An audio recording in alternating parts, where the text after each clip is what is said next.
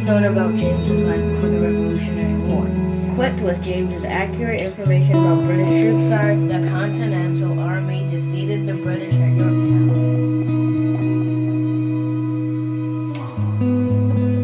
It wasn't until Lafayette wrote a letter commending James's service that his petition was granted. Armistead Lafayette. Alright, my sweet Savannah. They called God Mr. Creator. Called God Mr. Creator. I love that.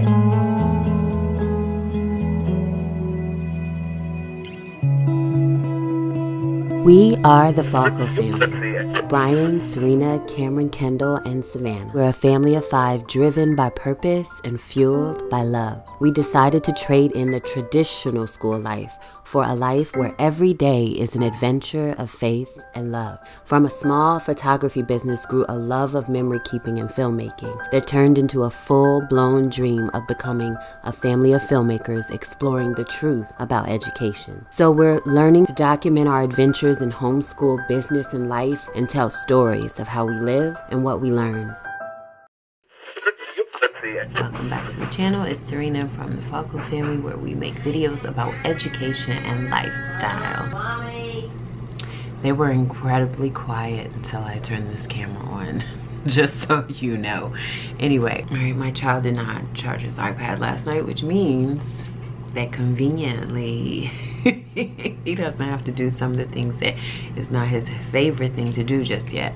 This morning, friends, I am going to be working my way through my bookshelf. I think I have been developing this system of cataloging our books on Notion.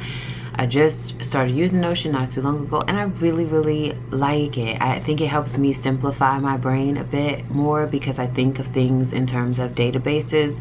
So I'll keep using it, and yeah, the more comfortable I get, a little bit further down the road, I will share what we use it for, how we use it, and all that jazz. But one of the things I'll tell you now that I'm using it for is to create a catalog or a database of the books in our library, the books we read, the books we check out, all of that type of stuff. So a year or so ago, we started doing this book challenge. We did a 400 book challenge as curriculum, and I am still trying to catch up from that.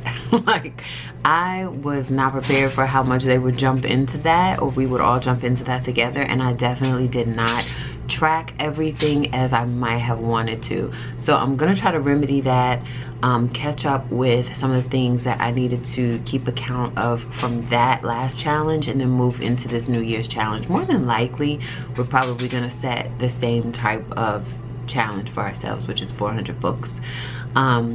But it kind of all starts with, it's just a combination of a lot of picture books that we read, the book stacks that we choose each week, and then also like just our 7-day, what we call bingo book challenge reads, and then anything we choose to read in addition to that. So I am going to start things off by logging what we've read in January thus far. I think I'm going to be doing update videos because I really would like to, you know, get to the end of this year and be able to see a whole like account of each month's progress as far as reading, writing, and our filmmaking life is concerned. So I'm really kind of leaning towards that and excited about it. And I'm just going to start things off with like our reading update, I think. So we'll see how that goes when I get filmed, and I will keep you posted. But right now, that's what I'm doing. We'll give you a little sneak peek of what we have read so far in January, which is kind of like, I love, and this is not even all of them, so I'll show you that. That's what we have so far for what we've read in January. I feel really good about that, y'all. So anyway, I said I wasn't going to go into much detail about how I'm cataloging them, but I'm kind of loving it. I'm kind of extra about it. I think one thing I have come across in just kind of exploring books and stories as a family is that there's a lot of reviews about there, but I don't feel like reviews haven't been incredibly helpful to me.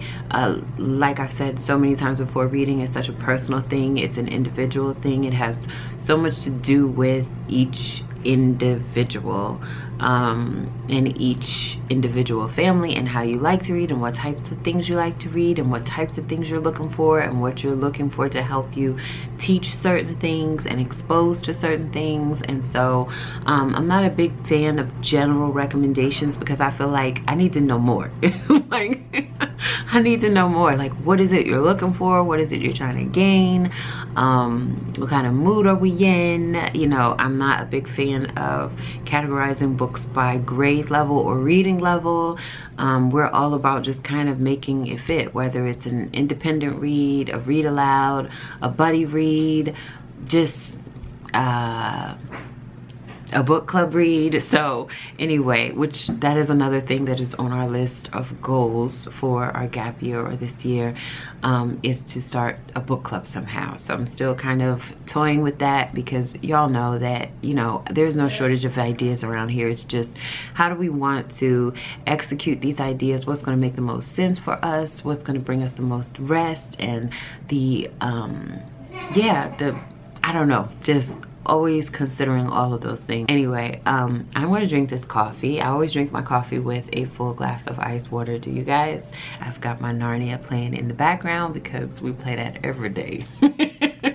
I'm in full-on birthday planning mode. I've already talked about this a little bit before, so that's like at the forefront of my mind. So very excited about that.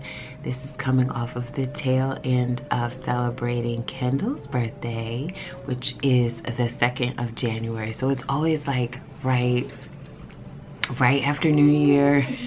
Like, it's just the next best thing. We get to start our year off celebrating. He just turned 11 years old. My Kindle Bear is a whole 11 years old. He is such a gem, and I really enjoy writing him letters each year to just let him know how much he means to us, how special he is, and just kind of like highlighting his gifts and his strengths and how he's worked on things, you know, in his weaker areas. I just really love being their mom.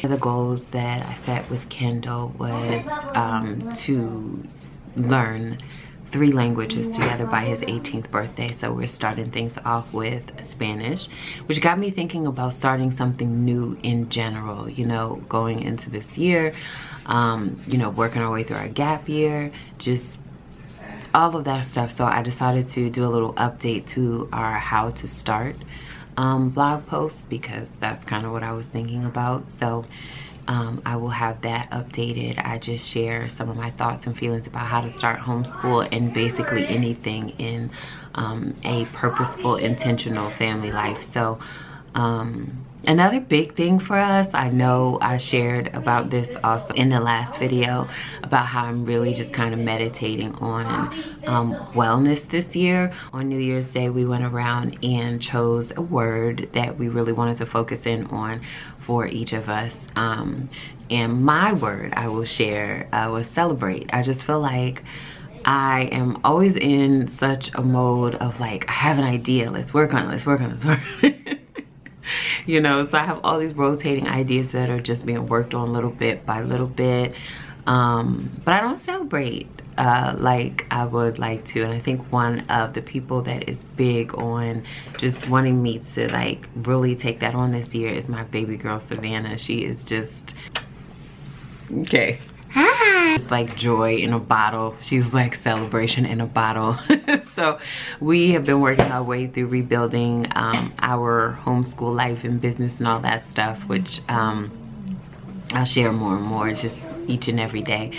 But we have 3 branches of business that we have been focused on mostly, and each of them kind of champions each division. And Savannah, of course, is all things TheFALLCoFamily. She is the essence of who we are, and she really just has encouraged me to just focus in on celebrating this year, to not be so fixated on the goals that I don't just celebrate the smallest of things. So your girl is over here trying to be all celebratory all the time, okay? So I'm really pretty decent, like I'm pretty good with celebrating the kids, but I think in general I need to learn how to celebrate as a whole and celebrate, you know, just everyday things for myself, for Brian, for just really like embodying all that it is and the joy that it is to celebrate.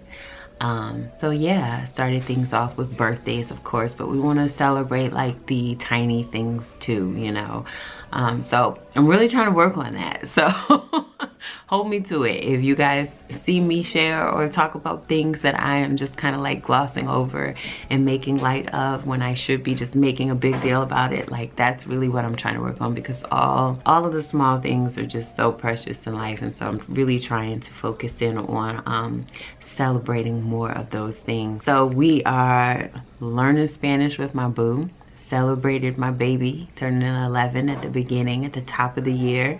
Now I'm getting ready to celebrate having a teenager in a few weeks, and that's exciting. We're gonna celebrate working our way through all these book stacks, and hopefully just be able to share and do this whole reading, writing, filmmaking thing with all of our friends. So Savannah, what you got? So y'all, this girl, I don't know. She just finished reading One Crazy Summer, but we don't have the second book, and she is really struggling to find another book off the shelves.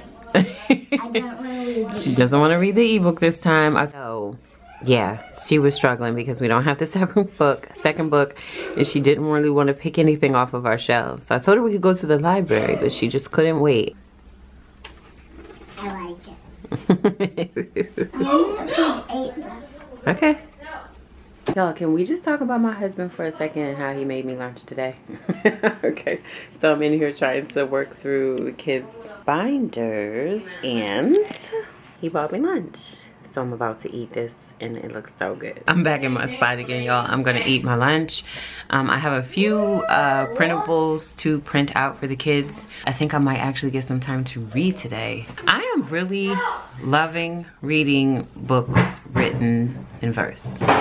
So I do have a stack of books that we have read in verse that I will set aside to share when I have time, but this is probably what I'm going to read while I eat my lunch. I did actually move my bookshelf.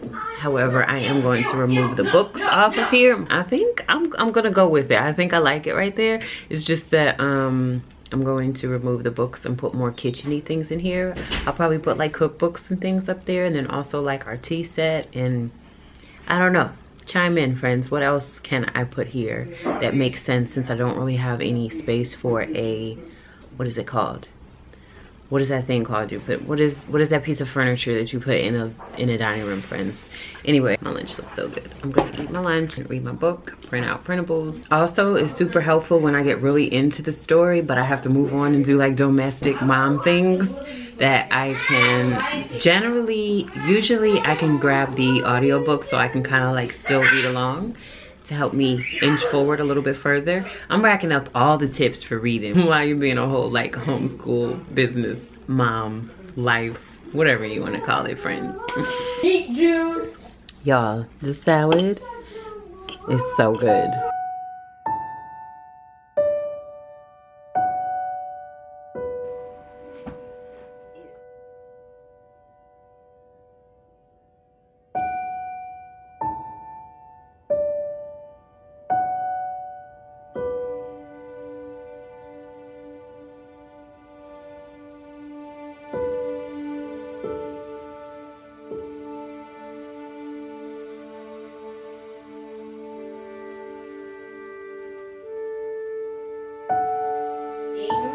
Armistead, Lafayette.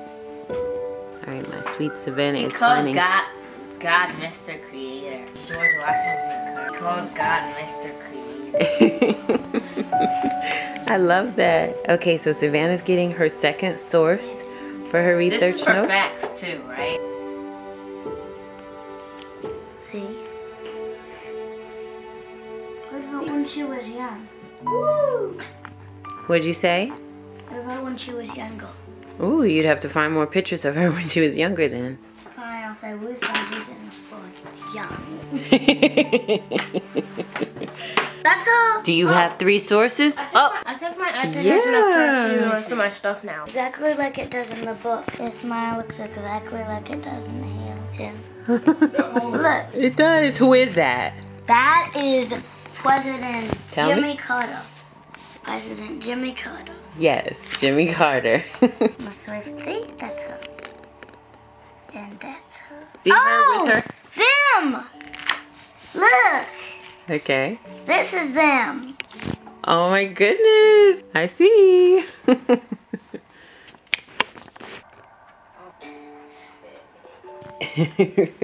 Come on. We're gonna put this up. You could include different things that you've learned about her. Yes. And different things that you've written. And different things that you've found. Thanks for hanging out with us today. Remember that life is so very full of lessons, and our goal, as always, is to live and to learn. See you in the next one. Bye. Don't forget to subscribe.